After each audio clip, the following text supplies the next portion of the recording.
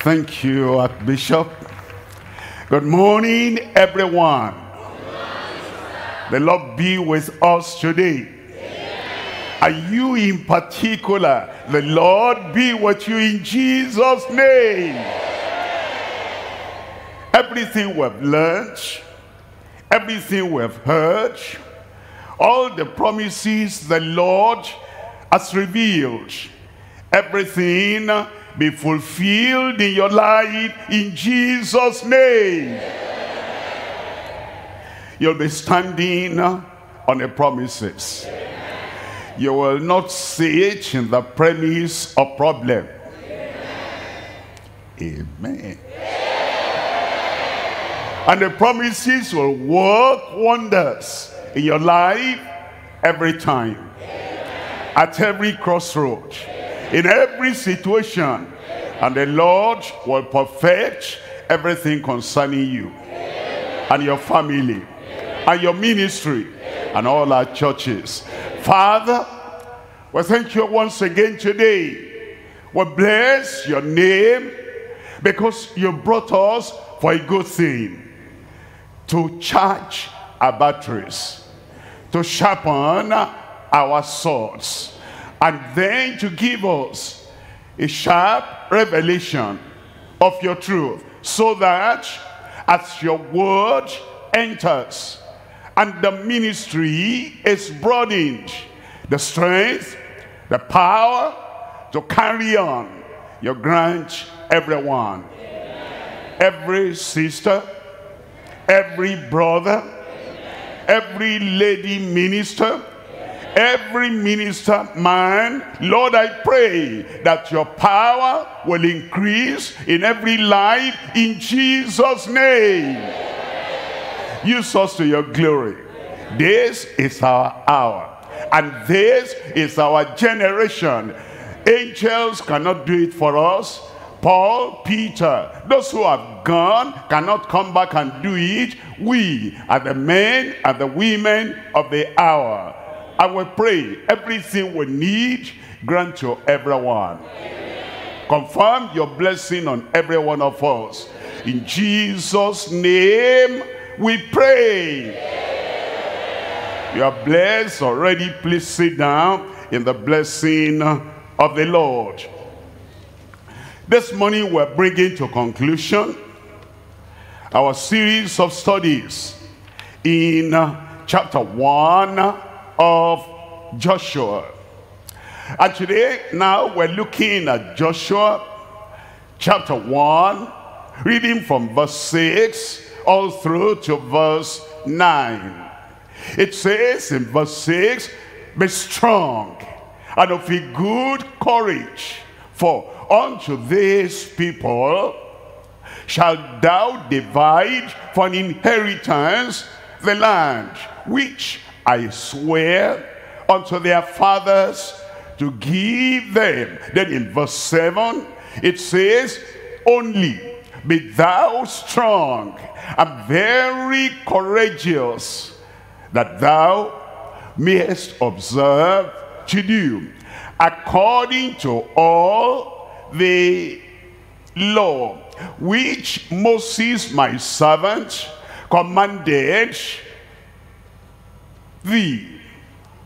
Turn not from it to the right hand or to the left hand, that thou mayest prosper whithersoever thou goest.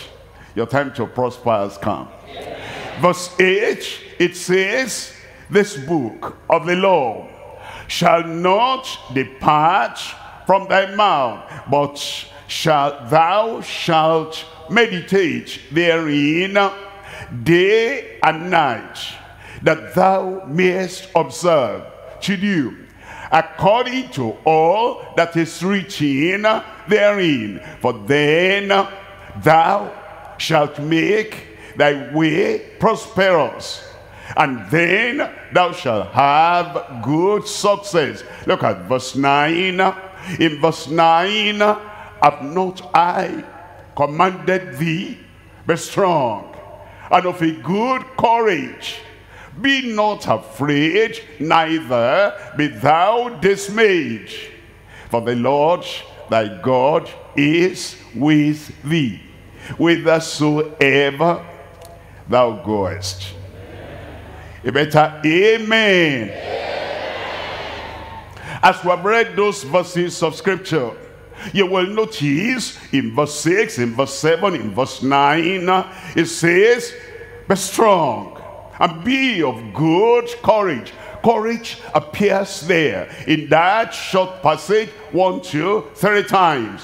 We need courage, even to get saved, to turn away from sin, and to distinguish yourself and come out of the crowd, and to identify and stand with the Lord, stand for the Lord, and stand by the Lord, by the grace he has given. He needs courage for you to separate yourself from society, the society of sinners, for you to separate yourself from the old friends and the old habits, and to say, I am now in Christ, a new creature in Christ. All things are passed away, all things become new. It takes courage. Courage, after you are saved, to live out the life. And for people watching you and looking at your life and saying, what has he got on him? What has he joined? It's not joined anything, but the God of heaven has taken hold of his life. He has become somebody different from the sinful society. And for you to stand and maintain that, it takes courage. For you now to go forward and understand that what many other people shy away from, what other people try to dodge, and they just say, we're saved, for you to understand there is something that Christ has provided on the cross of Calvary. Salvation, yes. Sanctification, that holiness without which no man shall see the Lord. When everybody say, we're here, holy, holy, perfect, perfect. And yet, for you to stand and to understand that without holiness, no man shall see the Lord. And whatever the ridicule, and whatever the jesting, and whatever the persecution, for you not only to stand on it as a doctrine, to live it out and say, Christ died for me so that he'll purge me, he'll purify me, he'll sanctify me, make me holy. And you live that life of holiness. That takes courage. And for you now to move on and understand that the power we saw in the early church, it says afterwards, in the last days, I will pour out my spirit upon all flesh. Whatever the denomination, and whatever the leaning, and whatever church you are attached to, for you to understand that John said, I indeed baptize you with water unto repentance, but he that cometh after me is higher, is greater, is mightier than I. He will baptize you with the Holy Ghost and with fire. And for you to have that power, power inside you, burning every time, and to move ahead and to do what the Lord has called you to do, it takes courage. You know, it doesn't take courage to float like dead fish on the river. It doesn't take courage to go along with the crowd and to say what they say, to stand where they stand, and only to parrot what they say. And you cannot fly up, go up like an eagle. That doesn't take any courage for you to, you know, kind of bow your head and move on, and you don't make any mark, and there's no difference. You're like the rest of them, and Calvary doesn't make any definite mark in your life. That doesn't take courage. But a person that will stand A person that will stand and meet the people of God, the children of Israel, and look at Canaan land ahead and say, come on, we are going there. And we're going to take the land. That takes courage. And that is what the Lord will do in your life. Amen. The courage to stand. And the courage to preach. And the courage to put line upon line, precept upon precept, and say, people of God, the Lord has commissioned us. Let's go ahead and take the land. I pray God will grant us, grant you, grant me, every one of us, that courage in Jesus' name. Amen. It even takes courage to say amen. Amen. Now today we're looking at divine blueprint for a triumphant ministry. I'm talking to triumphant ministers here today. You will triumph. You will overcome.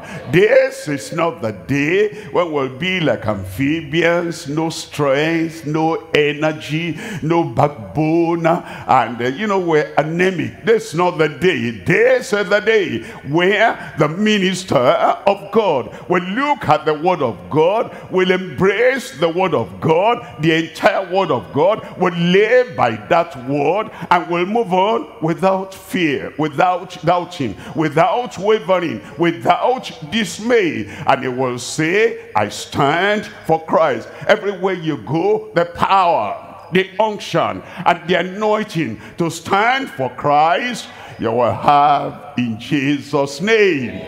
We're dividing the message to 3 parts. Number one, we're looking at, number one here is the indispensable courage for lifted, liberating ministry. If your ministry is going to be lifted up and is going to liberate people, we need courage. It's indispensable. You cannot do without it. Courage in prayer. That you are praying. You are not praying the prayer that God, I know that, the people I'm supposed to minister to in this local government, in this territory, in this state, in this nation, things are very difficult. I don't know even how I will have the stamina to stand. You have to be courageous in prayer to claim the promises of God, these uncommon promises and these unlimited promises. You must be courageous in prayer. If you are courageous in prayer, you are courageous in the private, in your private life, in everything you do, everywhere you go, you have conviction, and you live by that conviction, no matter who agrees with you, who agrees not with you. You have courage in the private, you have courage in the public. Maybe you're a professional and then you know the way that is right, but you know the way that the rest of the people in our community and country, you know the way they're going. And for you in the public, in public service, for you to do something that they will understand, and you become the conscience of the people around you. They measure their lifestyle with the life you live. For you to be the conscience of the community, and the conscience of the country, and the conscience of the professionals around you, it takes courage. And for you to come to the pulpit in prayer, courage in the private, courage in the public, courage on the pulpit, for you to describe, and for you to say, thus says the word of the Lord. That takes courage. That's why it's so important that we have indispensable courage for the people who are going to liberate for life. And that's their ministry. Number two is the implicit commitment to his lasting message, that you know that Christ is the final word to humanity. He gave Moses the word, the law, and then Joshua took it up, and then comes all the prophets and all the kings, but the last word, the Father in heaven said, I'll put my word in his mouth. and he will tell them. Hebrews tells us that in those days he revealed himself in diverse ways to the fathers, but now he has given us his only begotten Son, and the final word is in his mouth. And for you to be able to declare that, you have to be committed to the lasting message of the Messiah. Number 3 is invisible conquest through loyal manliness, that you have backbone, and your feet are like brass, and you stand there, and you have the eyes of the eagle, and you are able to see, here is the way, and here is what God wants done. You become invincible, unconquerable, unstoppable, unbeatable, unbendable in our lives. If we're going to do anything substantial, anything successful, anything supernatural, anything specific in the kingdom of God at this time, that's the kind of conquest we need. We're invincible, we're unstoppable, we're unbendable, we're unbeatable, unconquerable, invincible conquest through loyal manliness. Let's come to number 1. Number 1, I'm looking at indispensable courage for a life-liberating ministry. It tells us in chapter 1, verse 6 again, be strong and of a good courage.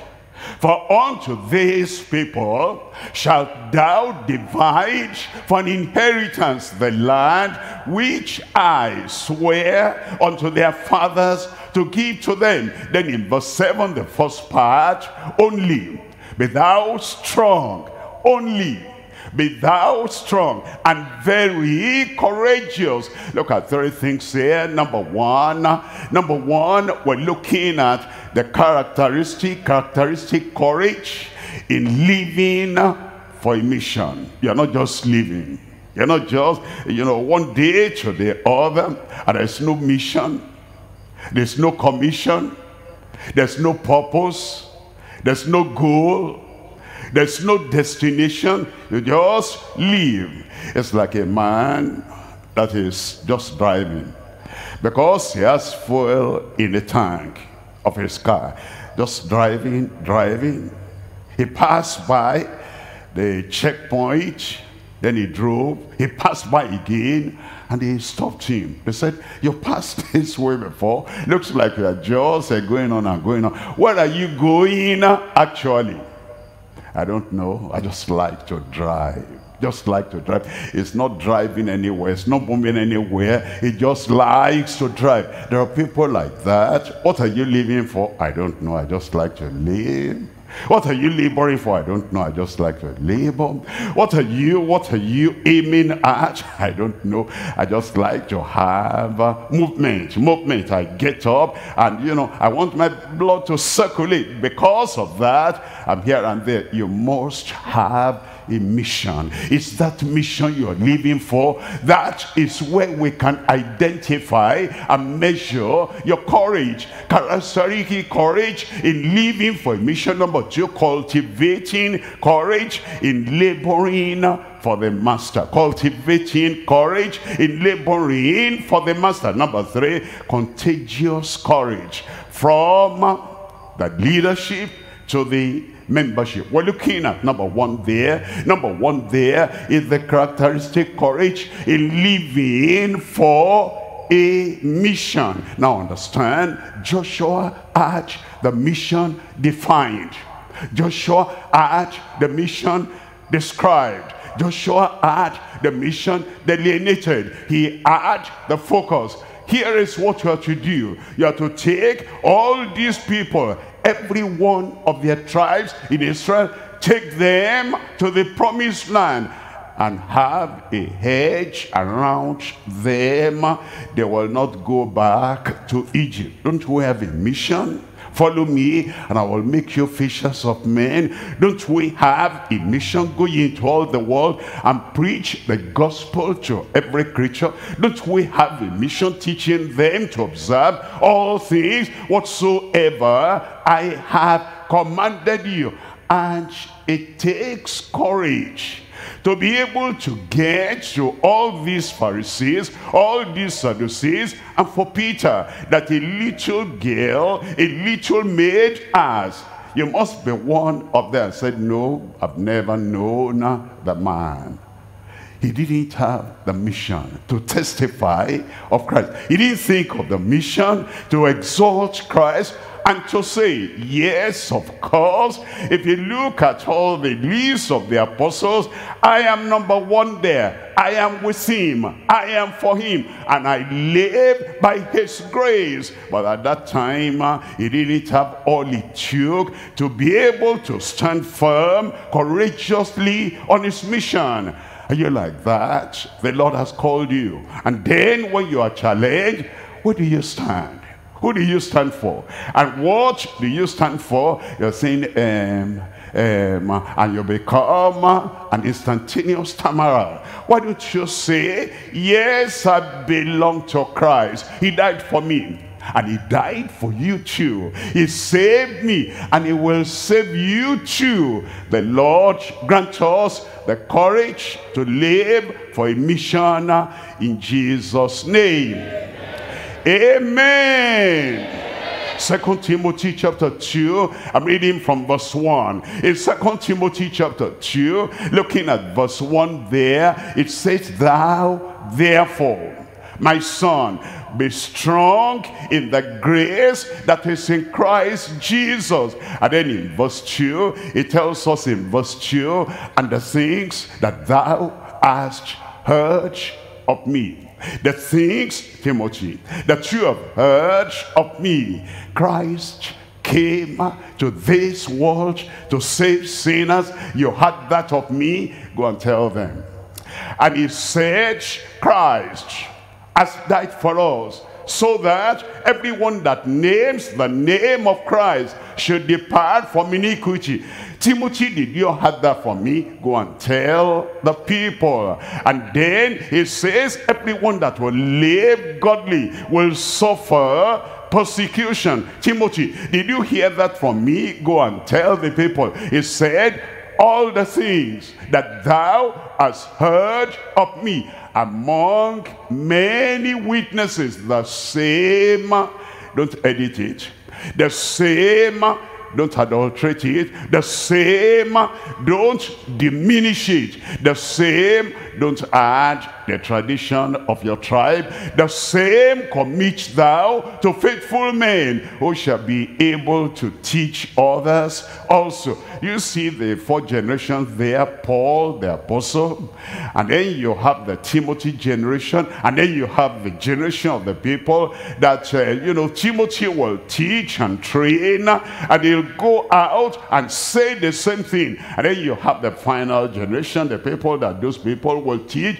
It says, as we pass it on from generation to generation, we pass on the word of the gospel, the salvation, the sanctification, the strengthening, the empowering in the Holy Ghost, and the whole scripture, the entire revelation of the mind of God, of the message of Christ, and the entire revelation of the ministry of the Holy Ghost, the courage to take onto that, and the courage to live for that, and the courage to spread that, and the courage to make sure that we saturate the whole land with the entire and the full gospel of the Lord. Then he says in verse 3, it says, thou therefore endure hardness, endure hardness, endure hardness.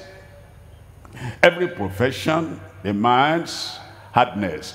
We go through the training period, and sometimes, let's say for example, those who do medical work, doctors, in their training, there are times that during the time of the training, they will spend hours. Many people spend just about 8 hours in the office, in service. They resume at maybe 8, and then they close at 4 or 5. Too short time.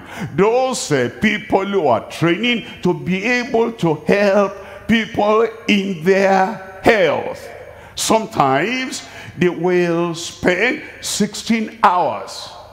And it's a miracle that they'll not be dozing while they're examining the patients in their training. And sometimes they'll be on call. They just finished now and they call them, come for this emergency. There is hardness. And then think about those who are into engineering, fabricating this, fabricating that. And sometimes some of those machines, if they're not careful, they could risk their lives. They could risk anything.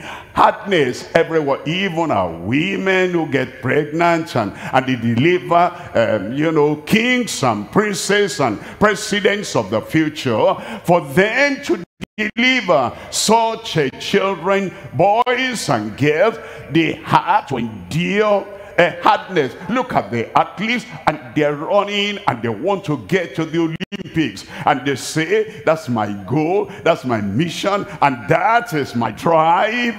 For them to get to the Olympics, they have to deny themselves, they have to watch their diet, they have to watch their strength, they have to watch when they wake up and when they sleep, they have to watch the time of practicing. Sometimes they have to punch all those bags. Everyone on earth, if we're going to do anything meaningful, we have to understand there's hardness, there are difficulties, there is a real thing that demands your strength, and we endure. And for the minister, for the one who is going to stand for the Lord, criticism will come, and then there'll be misunderstanding, misrepresentation. A lot of things will come, and you have to endure hardness. As a good soldier of Jesus Christ, it tells us in verse 4. In verse 4 it says, no man that warreth entangleth himself with the affairs of this life. Some things you loved before, some things that were part of your life before, like a soldier, he cannot hold on to what civilians hold on to if he's going to have real success and victory on the battlefield. The same thing with us as good soldiers of Jesus Christ. It says we're not entangled, we're not encumbered with the affairs of this life, that we may please him. Please him.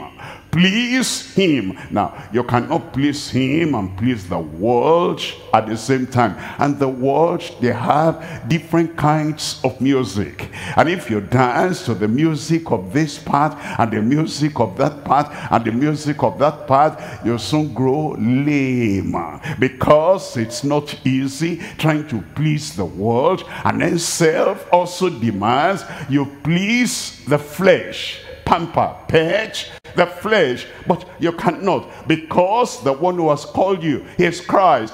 And if the flesh demands anything that is different from what Christ, our captain, Christ the conqueror, Christ the forerunner, what Christ demands, we must say no to the flesh, and no to the world, and no to the devil, that ye may please him who has chosen you to be a soldier. You'll please him in Jesus' name. Look at verse 5. In verse 5, and if a man also strive for masteries, if a man also strive for masteries, what do you strive for? Are you striving for mastery as a pastor, and you want to be a master pastor? Are you striving for mastery in soul winning, in evangelism? Are you sharpening your skill in evangelism? If a man strives for masteries in evangelism as a teacher of the word, are you striving for masteries so that you take the word, analyze the word, break down and bring together again in a constructive manner, because you are a teacher of the word? And if you are a counselor, are you counseling in a way that you are striving for masteries? If you are doing church planting, are you doing that and you are striving for mastery? Are you leading any group of people as a leader? Are you striving for mastery? In our lives, in our ministries. What we're to do is to strive for masteries, yet is he not crowned except he strive lawfully. We're looking at number 2 there. Number 2 there, cultivating courage in laboring for the master. Cultivating courage in laboring for the master. Courage is like a plant. You have to plant it, water it, fence around it, make it grow, tend to it, give it attention. You are cultivating. Look at all the ministers of God. Think about Moses. When the Lord called him, he said, Lord, but you know I'm not able. He didn't have the courage. You have to plant the courage, cultivate the courage. Look at Joshua. Joshua had to cultivate the courage. And then look at David. Who am I to be son-in-law to the king? My family is not known in the land. You have to cultivate the courage. And look at John the beloved. You never hear his voice. He will just lean on the Lord. But before he died a natural death, they put him in boiling oil. And yet he survived. All those ministers, all those apostles, they have to cultivate the courage. Look at Peter. Aren't you one of them? Please, don't bother me. I don't know him. Another one came. Your speech betrays you. You're one of his disciples. I said, I don't know him. Another one came the third time. You're telling a lie. I saw you in the garden. I don't know him. I'm not the one that you saw. The man did not have the courage. He could weep. He could cry. He could be sober. He could say, why did I say that? And then he went away and he cried his heart out. But on the day of Pentecost, when they were all in one accord seated, and then there was a mighty wind, and then tongues like as of fire came upon them, and they began to speak in other languages that they never learned before, as the Spirit gave them utterance. And without anybody prompting him, Peter stood up and said, Ye men of Israel, hear my word. The Lord Jesus Christ, whom ye crucified, the boldness has come. Boldness will come for you.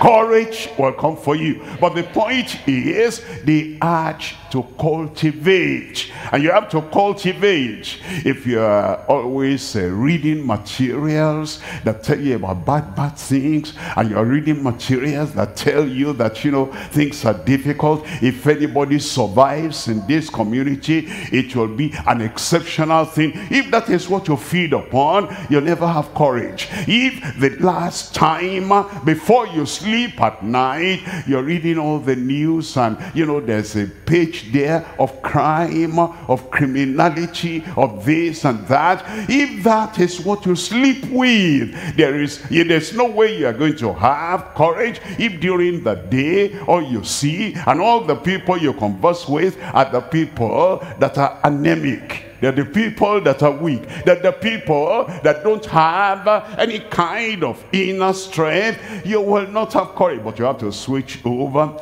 and read about the promises of the Lord, have faith in Christ and what Christ will do, what God will do, and you are soaking in and sinking in the promises of God, and you are standing on the promises of God, and you fence around that courage that the Lord has given you, like a plant, like you have to water, and you're reading things that will contribute to that courage, and you fence around so that the things of fear, the things of dismay, and the things of difficulty, all those things will not come. Your courage will rise. Even this morning, your courage will rise in Jesus' name. And look at Ephesians chapter 6, and I'm reading from verse 10. Ephesians chapter 6, we're looking at verse 10. It says, finally, my brethren, be strong That's what the Lord said to Joshua.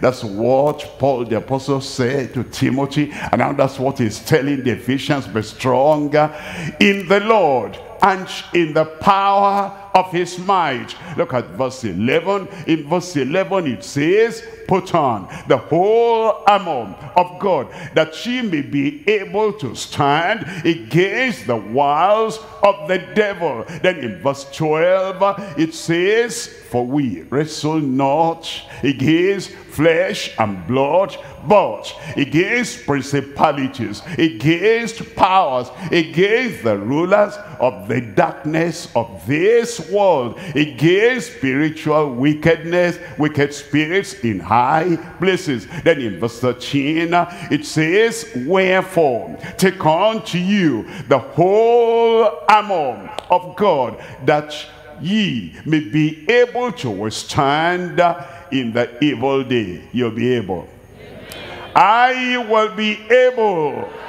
And having done all,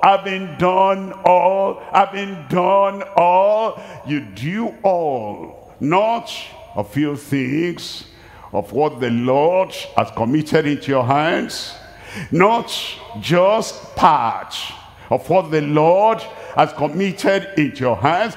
Having done all, to stand ready again for any other assignment for the kingdom. And then in verse 14 it says, stand therefore.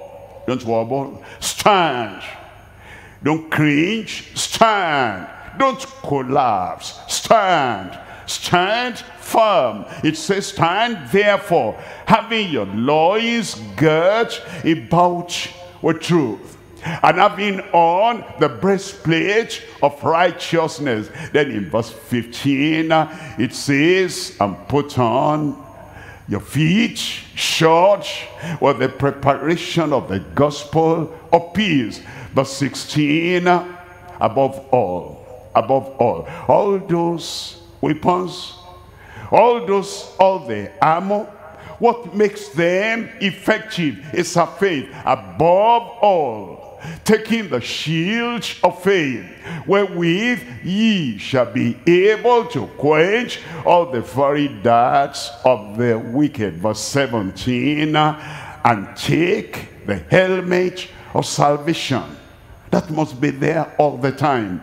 The experience of your salvation, the evidence of your salvation, the essence of your salvation. It says, take the helmet of salvation and the sword of the Spirit, which is the word of God. Let's look at number 3 here. Number 3, contagious courage from the leadership to the membership.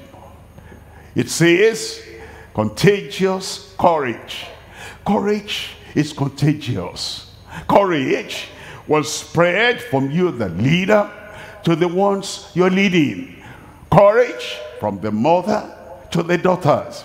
Courage from the father to the children. Courage from the teacher to the students. Courage from the principal to the members of staff. Courage from the overseer unto the people we oversee. If we have a timid attitude, if we have a weakened spine, if we have a fearful, frightened language, if we have the disposition, the appearance of weakness, and we're like jellyfish, like people who are not good for the land or good for the sea, like the birds. That the bird is neither part of the birds that fly or part of the animals that walk on four. Is in between. It's despised. And the fable storytellers,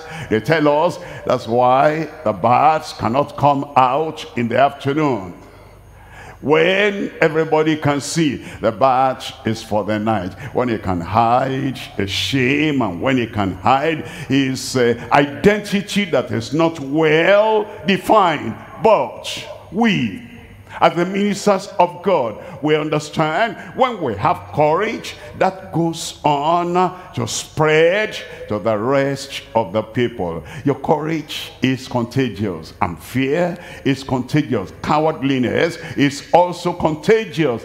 But from today, our lives will be courageous.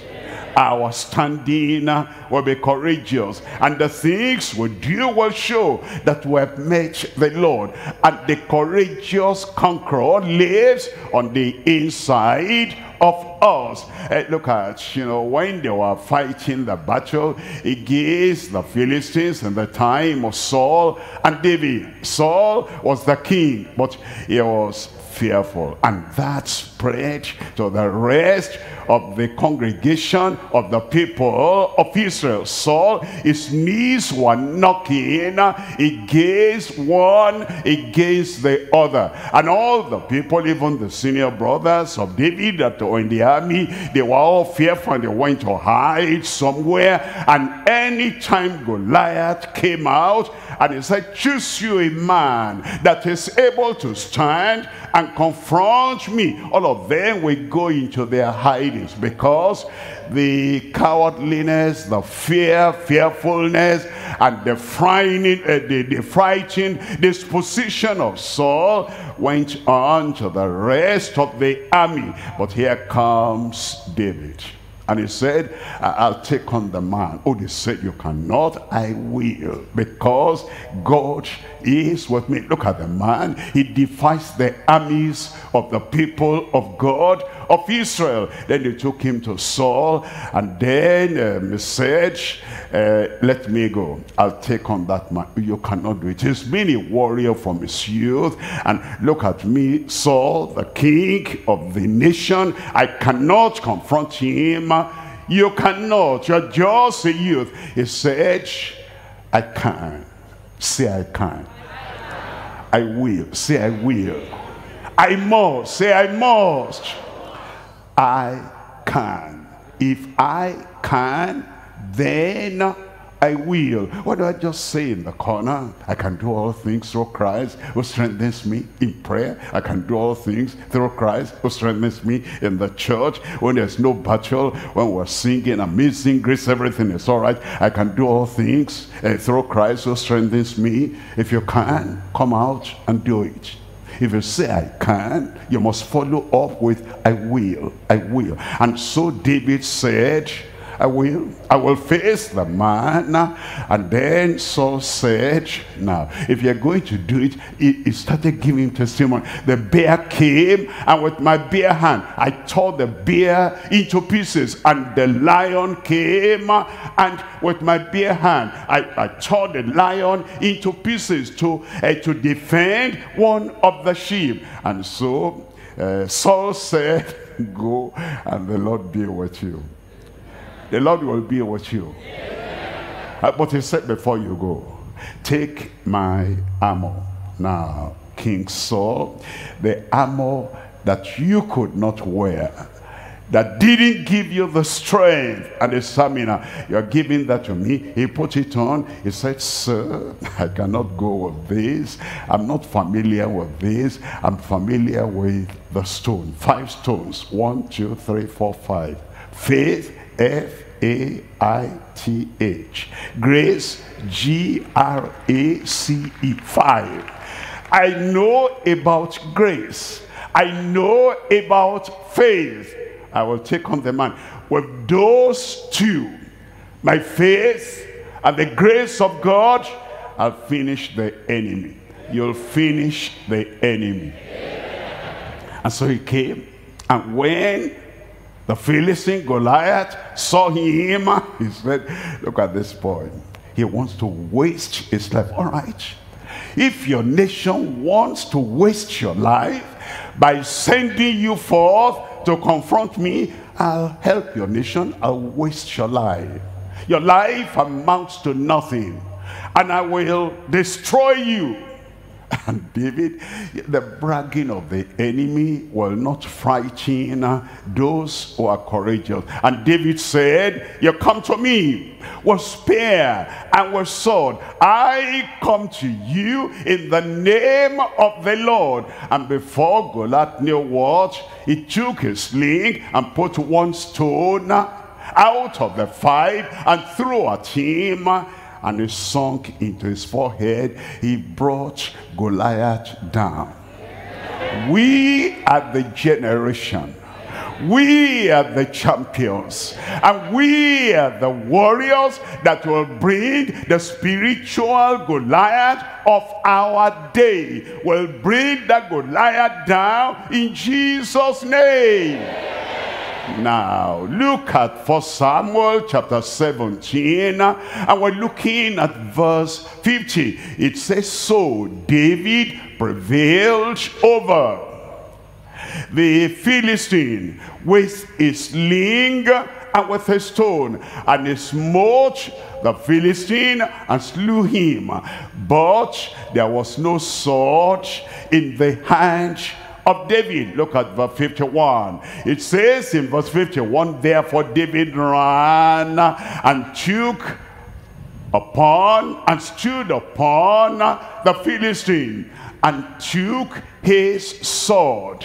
And we're told that he now put it out of the shield, and then it says, and thereof, and he slew him, Goliath, and cut off his head therewith. Then it says, and when the Philistines saw that their champion was dead, they fled. They will flee. Verse 52. In verse 52, and the men of Israel and of Judah, they arose and they shouted, and they pursued the Philistines. They were timid before. The courage of David brought them courage. They were shivering and they didn't know what they would do before. But the courage of David went through to every one of them, and they pursued now until thou come to the valley. And then it says, unto the gates of Ekron, and the wounded of the Philistines fell. They fell down by the way to Sharon, even to Gath and unto Ekron. We're coming to the next point here. We're looking here at number 2, the implicit commitment to his lasting message. The implicit commitment to his lasting message. We're looking at 3 things here. Number 1, the inflexible observance of the imperishable model.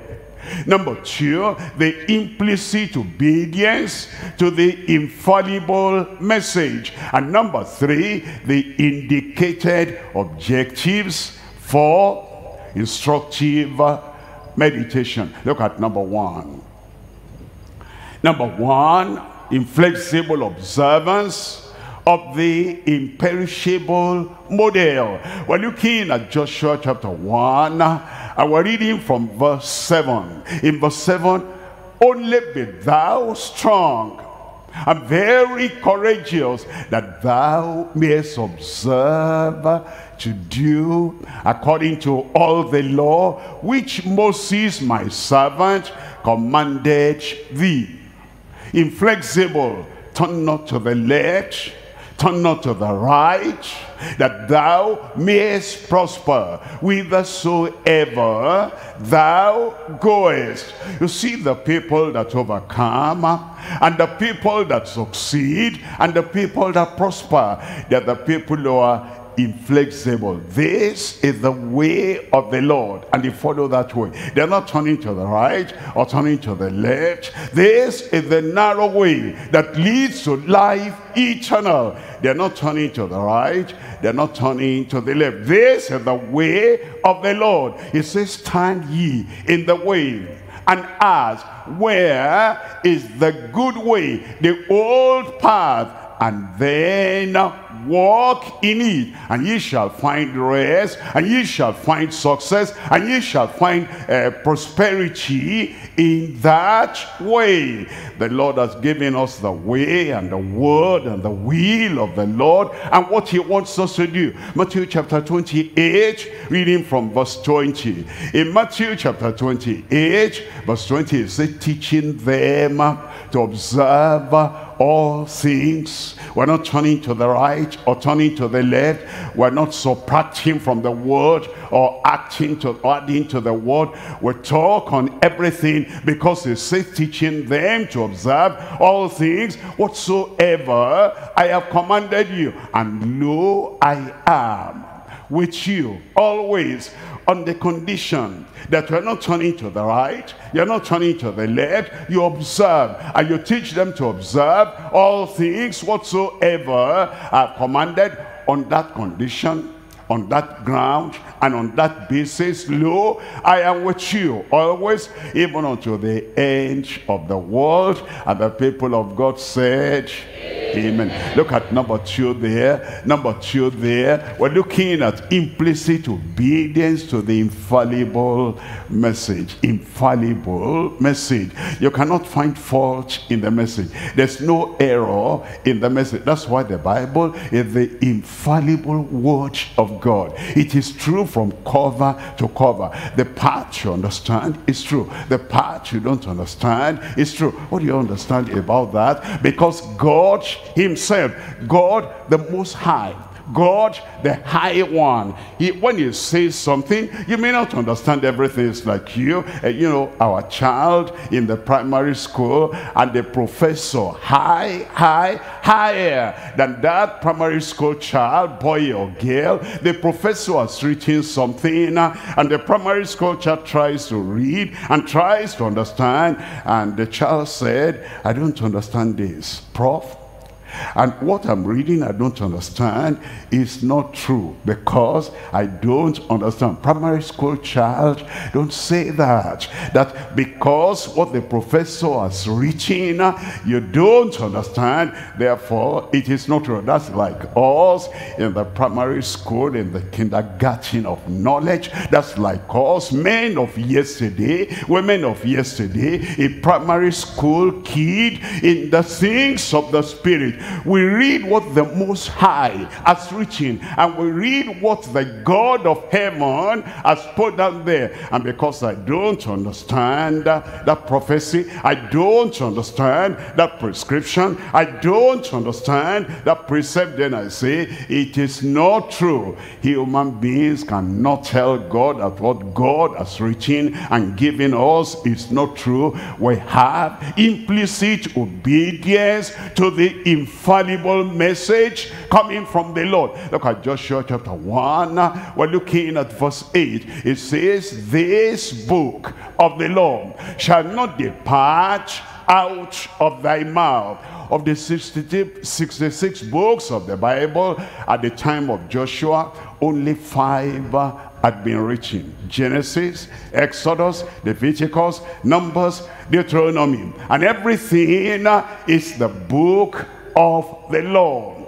After those 5, now we have Joshua, we have Judges, now we have Ruth, we have 1 Samuel, 2 Samuel, 1 Kings and 2 Kings, and 1 Chronicles and 2 Chronicles, and now we have Ezra, Nehemiah, and we have Esther, we have Job, now we have the Psalms, now we have the Proverbs, now we have Ecclesiastes, and now we have Songs of Solomon, now we have, everything is being completed now. Isaiah is now there, Jeremiah now there, and now we have the Lamentation, we have Ezekiel, we have Daniel, and we have all the minor prophets. We have Matthew, Mark, Luke, and John, Acts, and Romans, until Revelation. Now, it's not limited to the book of the law. It's not the book of the Lord.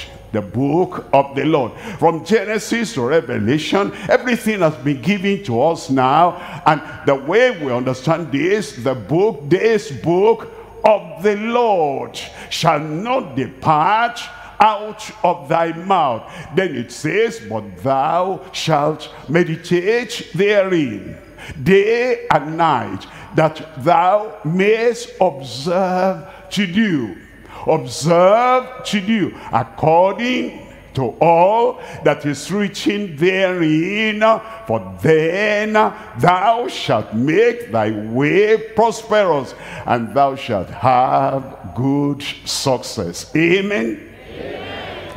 In the book of the Lord, you'll discover the way to be successful, and the way to be prosperous, and the way that the work of the Lord, the ministry, will prosper in your hand, in Jesus' name. Number one, observe. Number two, obey. Observe to do. Don't ever say, I can't do that, that's impossible. You're charging God with being unreasonable, that God will demand of you. Observe to do.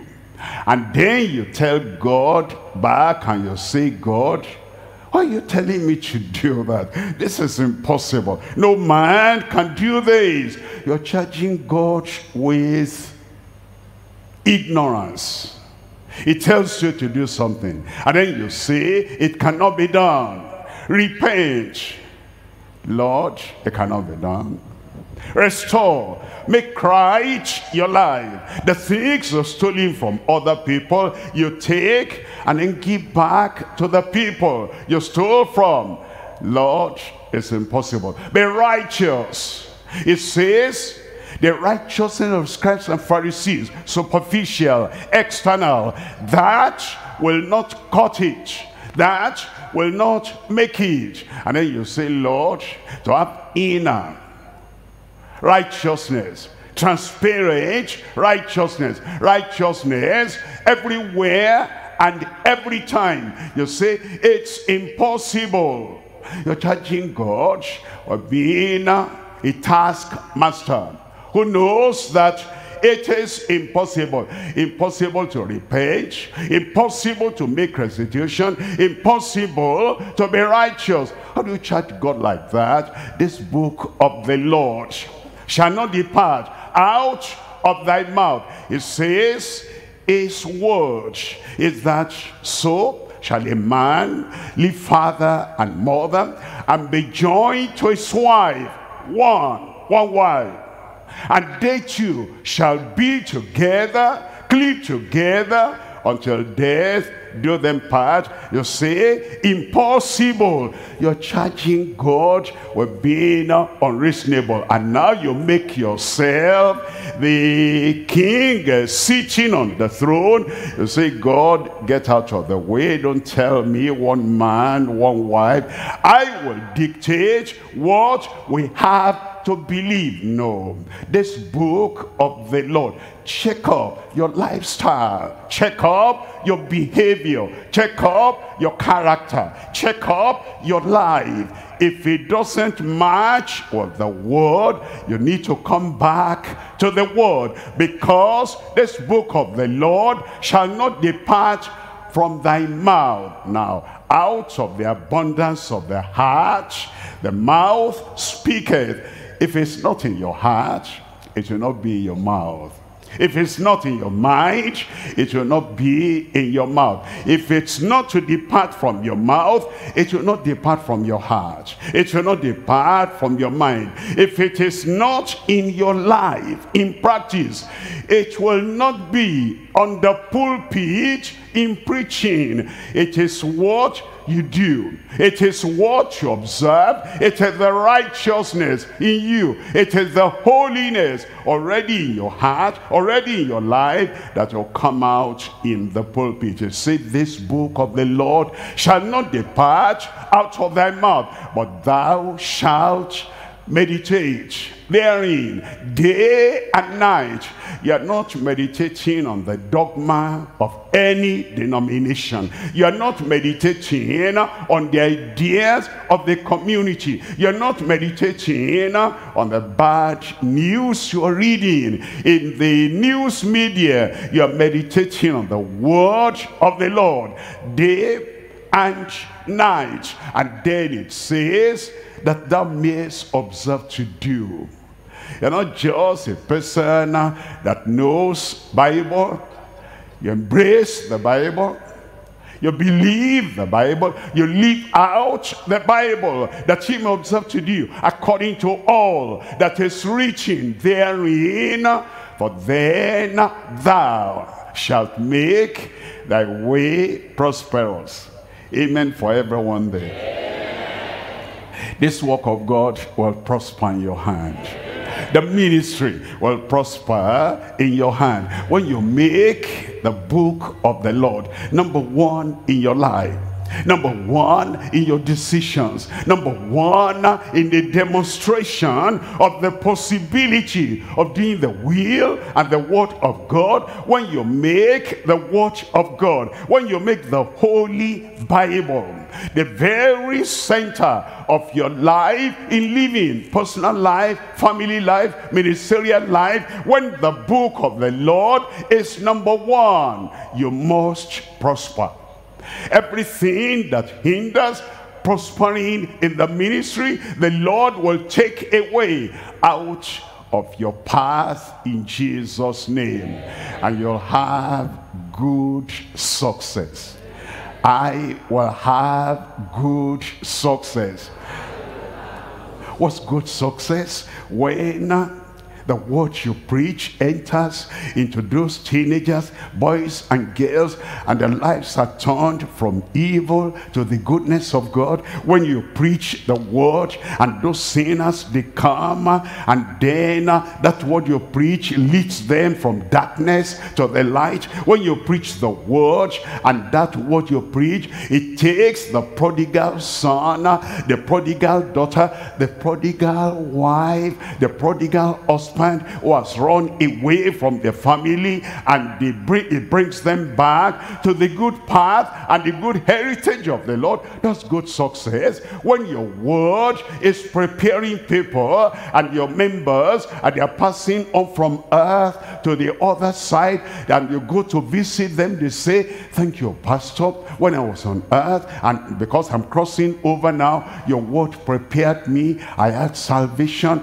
and the joy of salvation is in my heart, and I'm eager now to go to the other side. I will see my Savior who you introduced to me. I will see my sanctifier whom you introduced to me, and it cleansed my life. And with joy they cross over to the other side. That's good success. When our lives prepare people, prepare them for heaven, and they're happy as they're going, because the word of the Lord has been in your heart, in your mind, in your spirit, has been in your personal life in a practical way, and has come out of your mouth on the pulpit in preaching, in soul winning, and the people you are preaching to, their lives are turned around for the better.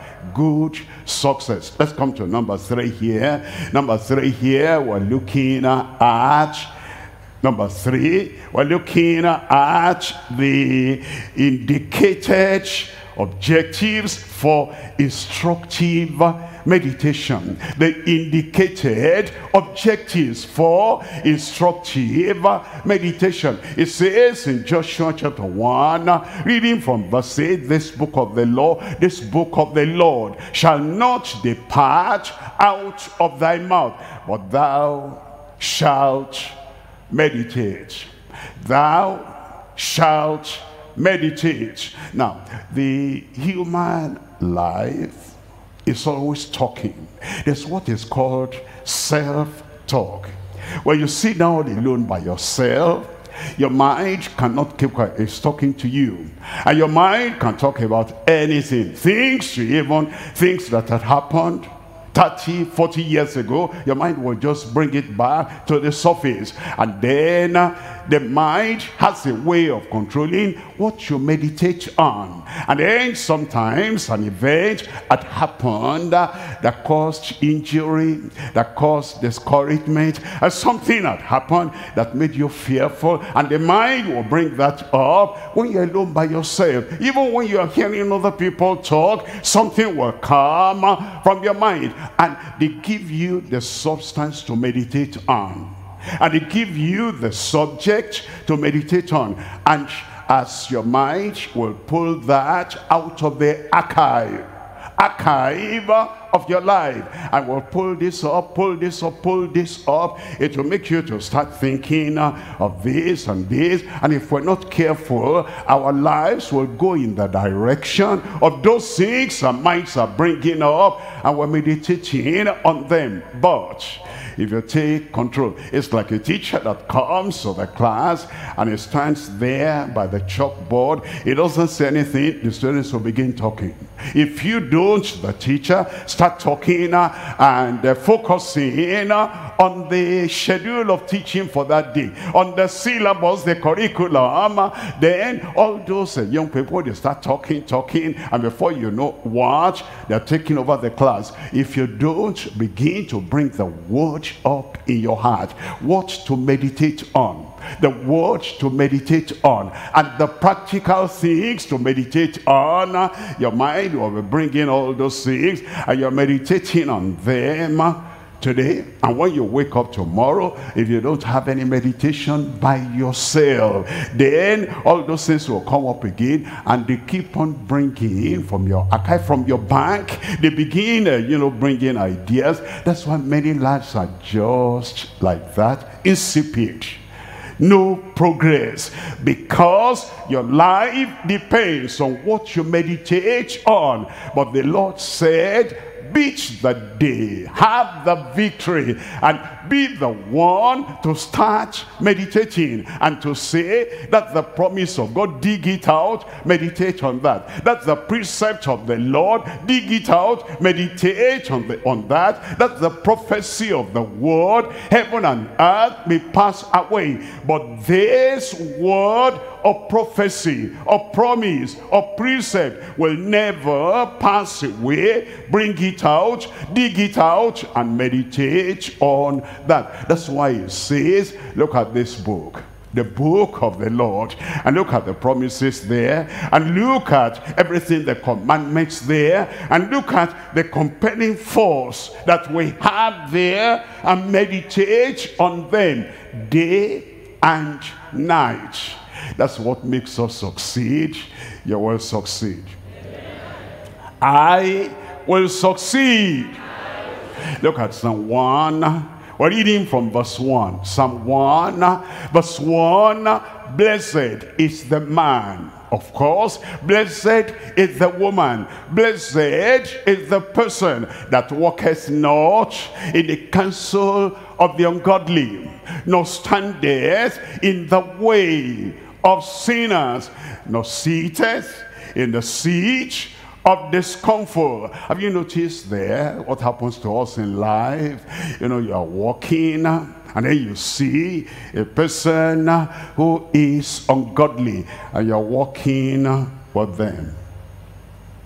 Blessing doesn't come that way. And there are many ungodly people around us, everyone. But he says it's when you identify, before you walk with somebody, identify.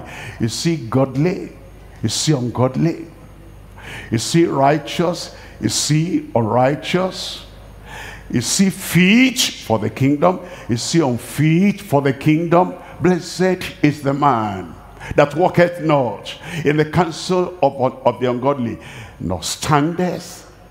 When we're walking and walking with the ungodly, the next step will be we'll stand with the people who are sinners. We've been walking with them, now we stand with them. We even stand for them. We don't stand against them, because we've been walking with them. And then it says, no sitteth in the seat of discomfort. Before long, walking, standing, we now sit with the scorners. But the man who will know my life is precious, and the ungodly will not dictate the direction of my life. The sinner will not dictate what I stand for and what I stand on. And it says the scorner will not determine the seat on which I sit. Look at verse 2. In verse 2, but His delight is in the law of the Lord. And in his law does he delight. In his law does he meditate day and night. You can't do that when you are walking with the ungodly. You can't do that when you are standing with the sinners. You can't do that when you are sitting on the seat of the scorner. But your delight is in the word, is in the law of the Lord. And in his law do you meditate day and night. Then it says in verse 3, and he shall be like a tree planted by the waters, by the rivers of water, that bringeth forth his fruit in his season. His leaf also shall not wither, and whatsoever he doeth shall prosper. Amen. Whatsoever he doeth shall prosper. There are people, they do nothing. I walked, on Sunday. I was in the morning service. Then we had evening service. And because of those 2 times, morning and evening, Monday, I have to rest. I do nothing. If we do nothing, nothing will prosper. Whatsoever he doeth shall prosper. Do nothing, nothing prospers. And then on Tuesday, I have to relax because I labored so much. I worked so much. I exercised myself so much. And I did so much. I went so far. That thing I did on Sunday, on Tuesday now, I need sightseeing. I just need to relax and my nerves will, get down and my nerves will come to the right place. On Wednesday, they still do nothing. Because now, I'm waiting for Sunday will come again. And all through the week, they do nothing.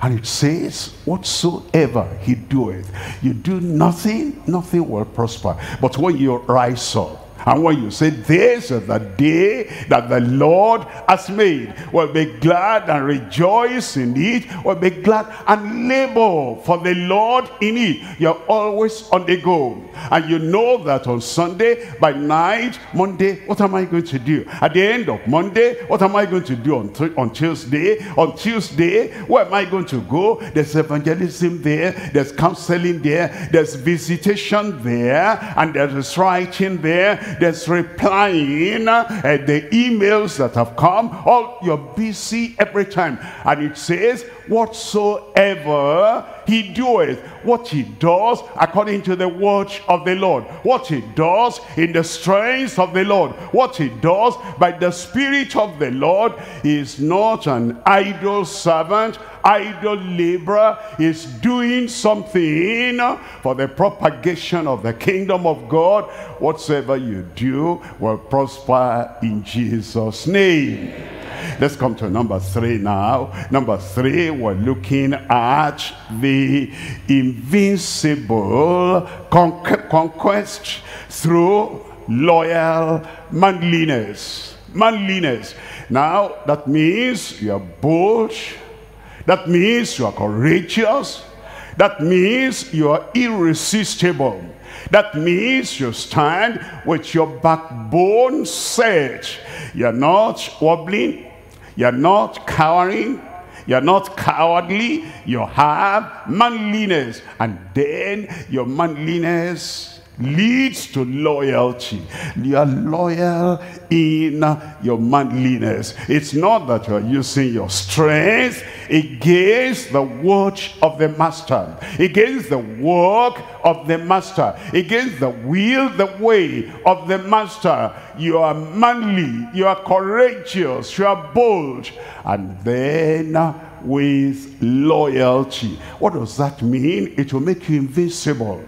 That word invisible means unconquerable. That means unbeatable. That means unbendable. That means uncompromising. That means you are able to stand and you are literally by the highest power of the enemy camp, by the champion of the Philistines, you are unconquerable. Invincible conquest through loyal manliness. Look at Joshua chapter 1 verse 9.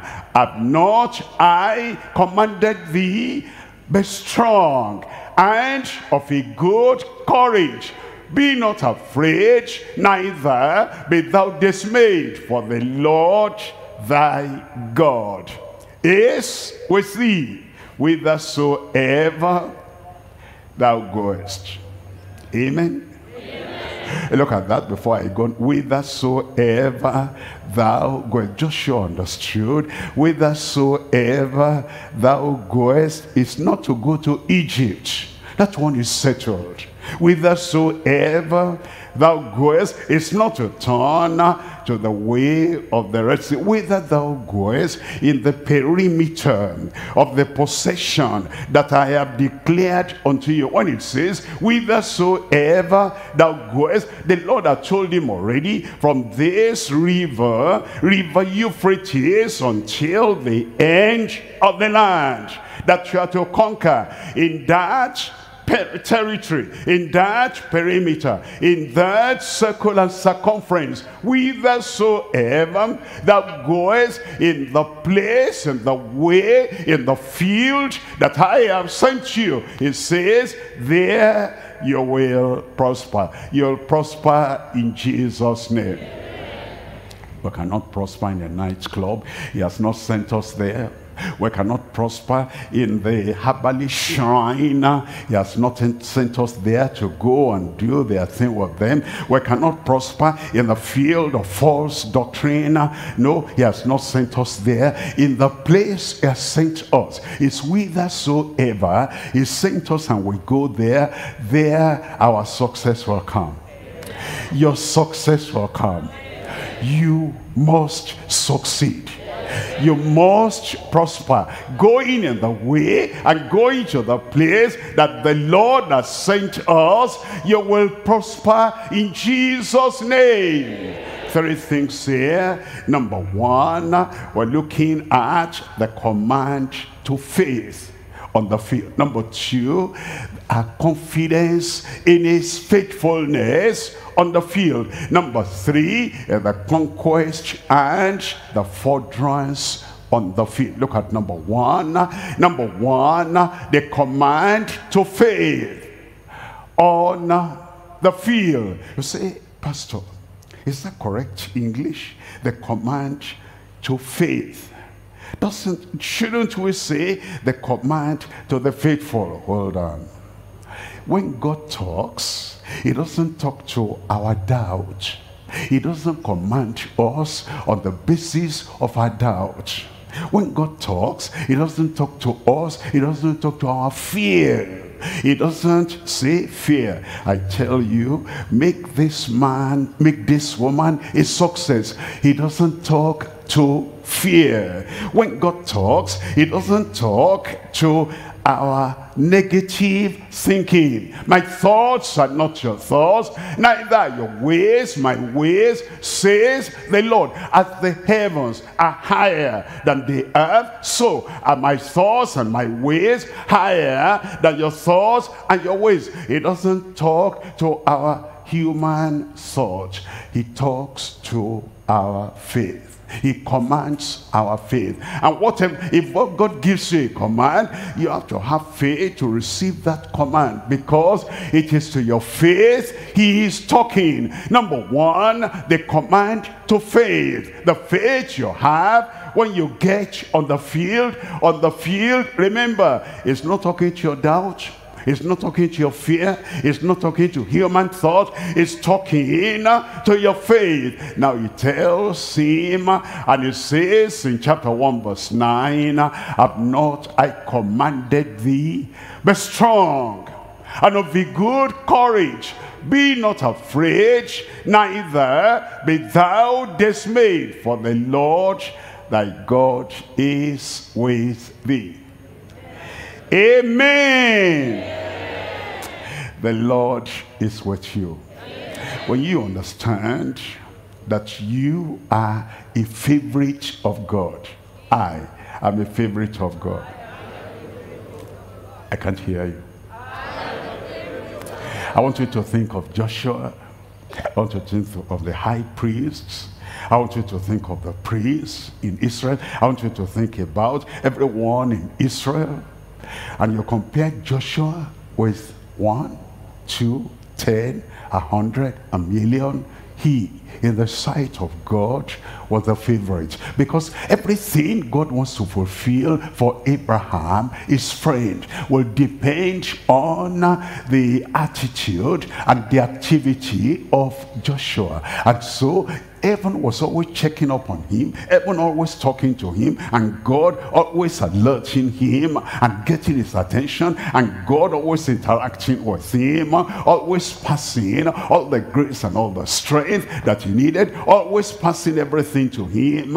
Heaven's favorite. When you come on the field and you're willing to do, and you're eager to do, and you're steady and you're willing in doing what the Lord has commanded you to do, you'll be a favorite of God, a favorite of heaven. And then he'll be able to talk to you and say, I am with you, and every strength you need, every grace you need, I will give unto you, and with you whithersoever thou goest. Look at Jeremiah chapter 1. I will reading from verse 7. Jeremiah chapter 1, we're reading from verse 7. It says, but the Lord said unto me, has the Lord spoken unto you personally? Have you heard the word of the Lord, the promise of the Lord?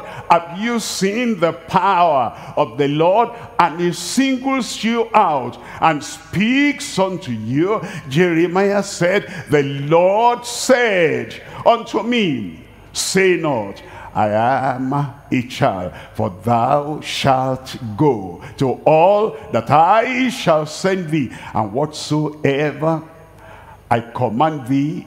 God can only speak to the faith of Jeremiah. He will not speak to his fear. I'm a child. I'm ignorant as a child. I am weak as a child. I am fearful as a child. I'm frightened by the things that happen around me. He cannot speak to your childishness.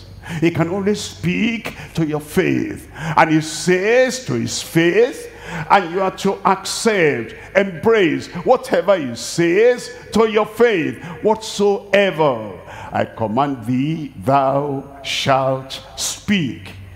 Joshua did it. Jeremiah did it. I will do it. He speaks to your faith. And with faith, all things are possible. Look at number 2 there. Number 2 there, we're looking at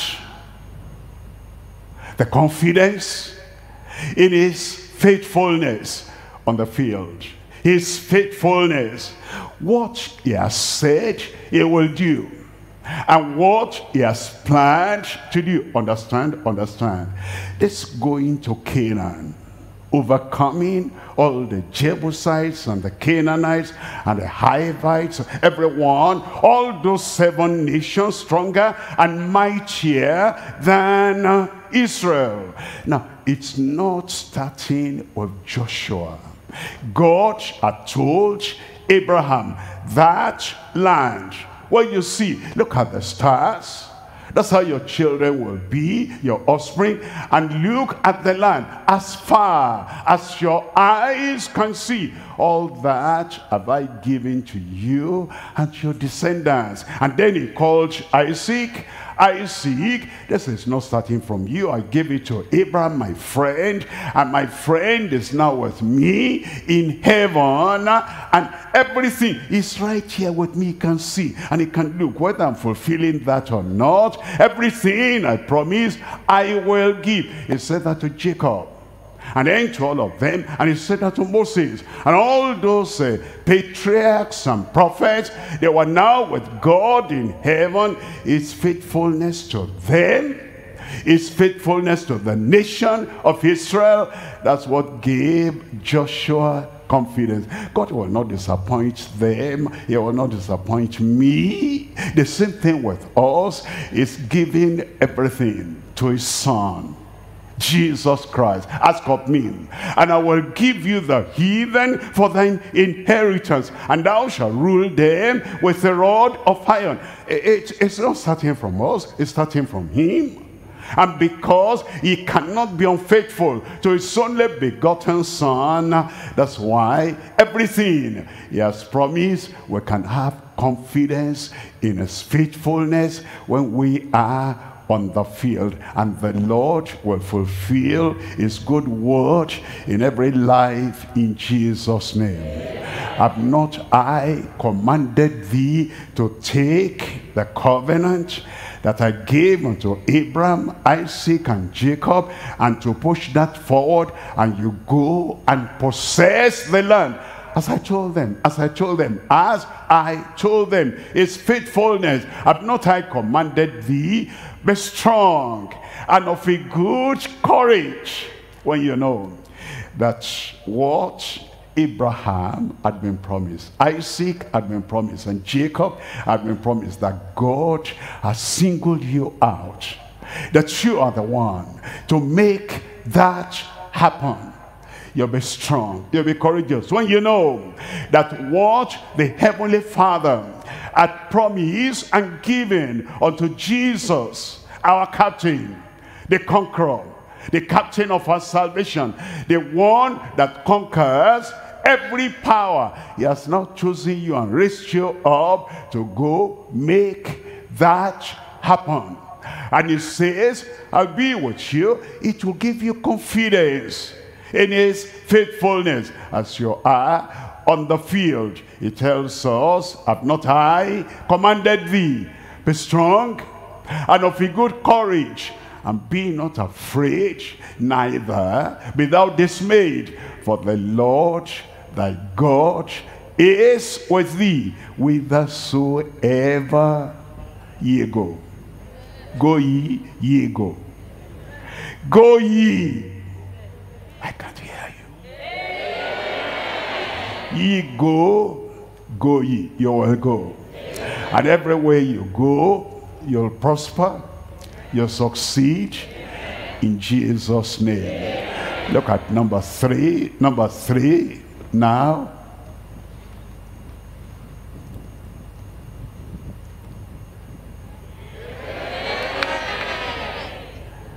Praise the Lord. Number three is the conquest and the furtherance on the field. The conquest that he sends us for, and then we conquer. You will conquer. We're still coming back now to that Joshua chapter 1 verse 9. It says, have not I commanded thee? You know, in life, commandments come from different directions. Commandments, sometimes your mind will command you, please sit down, you're running too fast. If you go now, I will not go with you. And so most people listen to their mind, weak mind. They listen to their mind, ignorant mind. They listen to their mind, the unwilling mind, that the mind is saying, please, please, you are driving too fast, you are running too far. We'll not go with you now, because mind, I'll control all the rest of your body, your members. We will not go with you. But you must understand that the God of heaven is greater and higher than your mind. Whatever your mind is saying, the Almighty God is saying, have not I commanded thee? Sometimes it's the people around you, because you know nobody walks alone, and you know you are running and running and running, and the people around you who are supposed to run along with you, they say you overdrive, you're a workaholic, it's too much. Now, okay, keep on running. We're sitting down there, and with the sitting down there, they're commanding you, and they're saying, slow down. This is too much. And if you don't know the higher one, the higher personality, and the great God of heaven who has commanded you, you say, without them, I can do nothing. Even if Christ is there, even if God is there, even if the creator of the heavens and the earth is there, without him, without her, I can do nothing. And since they are commanding me to sit down, I sit down. There you are. That's what every Dick and Harry does. But when you understand that God says, have I not commanded thee? And he says, go. And everywhere you go, like I've sent you, you're going to succeed. Sometimes it's society that commands us, like the Pharisees and the Sadducees. Did we not straightly command you that you should not preach in this name, but you have filled Jerusalem with your doctrine? And then if they were like ordinary people, if they were like the run and mill people, oh, we're sorry, sir, we forget. Please don't be angry. Please don't vex with me. As you have said now, we're going to say there are people in the command of society they're leaning to, but the Almighty God said, have not I commanded thee? Be strong and of a good courage. Amen. Amen. Be not afraid. You're on the battlefield, and the enemy people, they are armed to the teeth. And now if you're afraid, they already see that you are fidgeting, you don't know even how to use the weapon you carry. If you're afraid, you're down, you're gone. When you come on the field of preaching, on the field of evangelism, on the field of crusade, on the field of pastoral ministry, when you've come to the field of the apostolic ministry, you cannot be afraid, because the Lord is with you. It says, be not afraid, neither be thou dismayed. When you are dismayed, you are confused. What do I say? How do I say that? What direction do I go? What's number one? I've forgotten. What's number two? You're confused because you're dismayed. But when you know that the Almighty is with you, when you know the King of Kings is with you, when you know the Lord of Lords is with you, you will not be afraid. Say, I will not be afraid. I will not be dismayed. I will not be confused. Your mind is set on what the Lord has called you to do. You will do it in Jesus' name. For the Lord thy God is with thee. Is, present tense, always. Is, present tense, is before you, is behind you, is above you. Underneath you are the everlasting arms. It surrounds you like the mountains surround Jerusalem. So the Lord will surround the people that love him and they run errands for him. I want to show you, as we're finishing having this final message today, and you're going back to the field, and you're going back to the ministry, and you're going back everywhere you go, the Lord will go with you. The Lord will be with you. And everything he has called you to do, no matter how difficult, he will do it along with you. And they went forth preaching the word, and the Lord walking with them, with signs following according to his word. The Lord will walk with you, and signs and wonders and miracles and healing and conversions and salvation will follow your ministry in Jesus' Jesus' name. Let's rise up now and claim what the Lord has promised that he will do. Let's rise up and claim that on the field we can have courage. On the field we can have confidence. On the field we can have conquest, because the Lord who has sent us is with us. He'll never leave you. He'll never forsake you.